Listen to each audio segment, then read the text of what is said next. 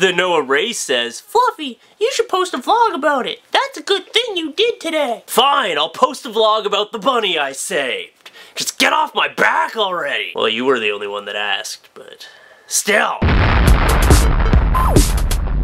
Hey, what's up?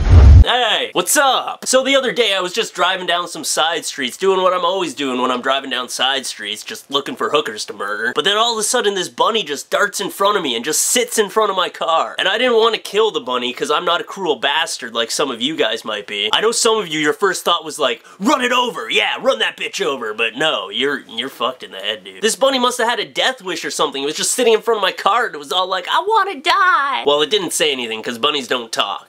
At least not when I'm sober. So this bunny's just sitting there for the longest time and I'm honking at it, I'm trying to get it out of the way. I'm like, look buddy, if you're gonna park on the side, you gotta put your four-ways on. And he didn't do anything, not even a flinch or a budge. So I put my four-ways on to block traffic and I got out and I was standing like an inch away from this bunny and it didn't even acknowledge me. And I'm like, do you know who I am? I'm FLuffee Talks. You better look at me when I come this close to you. And he did not say a thing. And everyone's looking at me like I'm crazy, like I'm fucking mourning a dead rabbit because it's not moving. And then this one guy stops and starts honking at me and shit like I'm causing trouble. Just fucking go around me, you prick. So I just looked at him through his windshield and went, no bunny dies tonight. And then he just drove off looking at me like a psycho for some reason. So eventually I just nudged the bunny with my foot and it snapped out of it. It was like, oh shit, I'm in the middle of a road. Who the fuck is this giant? And then just like ran away. And you know, I was considering just taking it home with me, but the bunny did look a little rabid, like it's already been hit by a few cars. And I have eaten rabbit before, so I'm pretty sure bunnies can smell when you've had a taste of them. I just didn't want to take the chance of bringing this bunny home, then going to sleep one night and waking up with it nibbling off my dick. Cause let's face it, if anything on the male body looks like a carrot, it's the dick. Maybe this bunny was the Easter bunny. Maybe he's just getting fucking senile. I never really trusted the Easter bunny anyway. Really think about the Easter bunny. He gives you chocolate eggs, but where do these chocolate eggs come from? His ass? So he is pooping out chocolate eggs in tinfoil. No, you know what he's doing? He is pooping out poop and then wrapping it in tinfoil and molding it into an egg shape. You are eating rabbit shit, and not only are you eating his shit, but he feels the need to hide it from you. So you have to find his shit before you shove it in your mouth. I'm sorry, but if I want to eat shit, I will poop myself and scoop it out of my pants. I think there's something fucked up about all these mystical holiday creatures. You know, like the Easter Bunny, Santa, the Tooth Fairy. All three of these people have the ability to sneak into your children's rooms. I think all these holiday characters just got together one day and were like, how can we touch children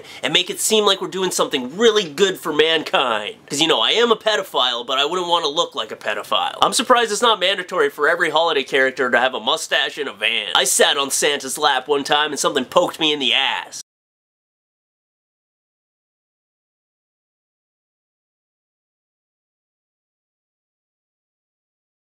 So I want to do a shout out here that's a little unconventional. My buddy's in college and he's got this project where he has to write a blog. And he's getting graded on this blog just depending on how many views his blog gets. And he's kind of stressing right now. He doesn't think he's going to get enough views to get a good grade. So what I'm going to do is I'm going to link his blog in the description. And you don't even have to go and like read the blog. All you have to do is just click on the link and give him a view. And this will get him an A+ and help him graduate college. He doesn't know I'm doing this. I just feel like helping him out since he's helped me out with a few of my videos. So I want to return the favor. So if you'll do me a huge favor and just click on the link below and then he'll be all like, hey, where'd all these views come from?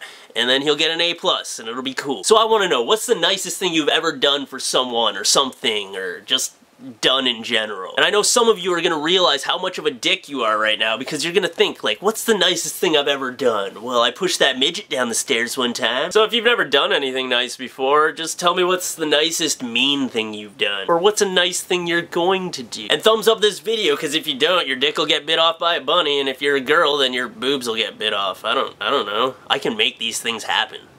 Where is he? He's been gone for 3 hours. How long does it take to get some weight? I don't know, man. I just want to sit here and feel paranoid about my goddamn life decisions and eat my goddamn butter chicken that's been sitting in the fridge for 4 hours!